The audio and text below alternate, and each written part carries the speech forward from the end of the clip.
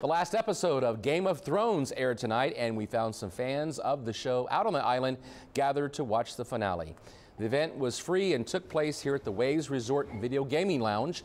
Game of Thrones was shown on a projected screen with theater seating. The night included contests and trivia where folks could win Waves Resort movie passes along with water park passes and even cash prizes. But make no mistake about it, for most folks, the end of this 8-year run of medieval fantasy was the real draw.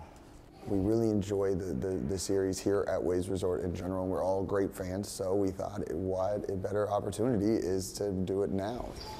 All right, crown 'em. This event was also created to give the community an insight into that facility and a sneak peek of all the new elements built at the resort.